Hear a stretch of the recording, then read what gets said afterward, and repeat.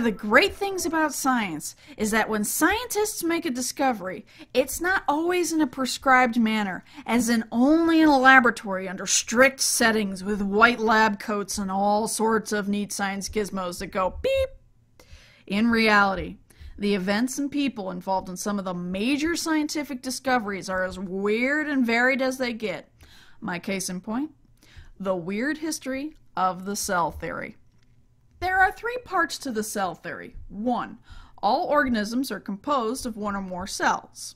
2. The cell is the basic unit of structure and organization in organisms. And 3. All cells come from pre-existing cells. To be honest, this all sounds incredibly boring until you dig a little deeper into how the world of microscopic organisms and this theory came to be. It all started in the early 1600s in the Netherlands, where a spectacle maker named Zacharias Janssen is said to have come up with the first compound microscope, along with the first telescope. Both claims are often disputed, as apparently he wasn't the only bored guy with a ton of glass lenses to play with at the time. Despite this, the microscope soon became a hot item that every naturalist or scientist at the time wanted to play with, making it much like the iPad of its day. One such person was a fellow Dutchman by the name of Anton van Leeuwenhoek, who heard about these microscope doohickeys, and instead of going out and buying one, he decided to make his own. And it was a strange little contraption indeed, as it looked more like a tiny paddle the size of a sunglass lens. If he had stuck 2 together, it probably would have made a wicked set of sunglasses that you couldn't see much out of. Anywho, once Leeuwenhoek had his microscope ready, he went to town looking at anything and everything he could with them, including the gunk on his teeth. Yes, you heard right. He actually discovered bacteria by looking at dental scrapings, which, when you keep in mind that people didn't brush their teeth much, if at all, back then, he must have had a lovely bunch of bacteria to look at. When he wrote about his discovery, he didn't call them bacteria as we know them today, but he called them animalcules, because they looked like little animals to him. While Leeuwenhoek was staring at his teeth gunk, he was also sending letters to a scientific colleague in England by the name of Robert Hooke. Hooke was a guy who really loved all aspects of science, so he dabbled in a little bit of everything, including physics, chemistry, and biology. Thus it is Hooke who we can thank for the term the cell, as he was looking at a piece of cork under his microscope, and the little chambers he saw reminded him of cells, or the rooms monks slept in their monasteries. Think college dorm rooms, but without the TVs, computers, and really annoying roommates.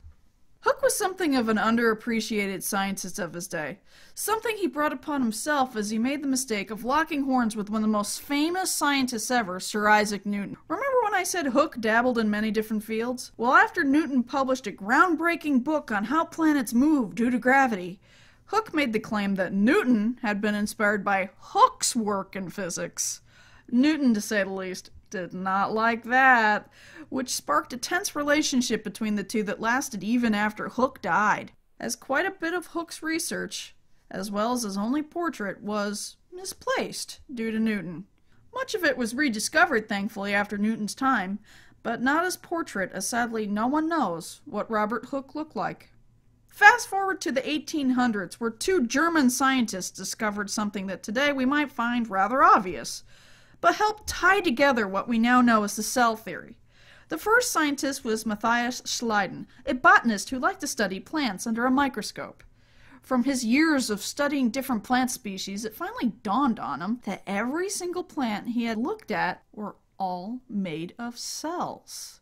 At the same time, on the other end of Germany was Theodor Schwann, a scientist who not only studied slides of animal cells under the microscope and got a special type of nerve cell named after him, but also invented rebreathers for firefighters and had a kickin' pair of sideburns. After studying animal cells for a while, he too came to the conclusion that all animals were made of cells.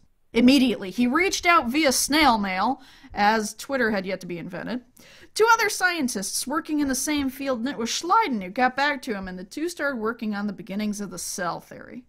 A bone of contention arose between them, as for the last part of the cell theory, that cells come from pre-existing cells, Schleiden didn't exactly subscribe to that thought, as he swore cells came from free cell formation, where they just kind of spontaneously crystallized into existence.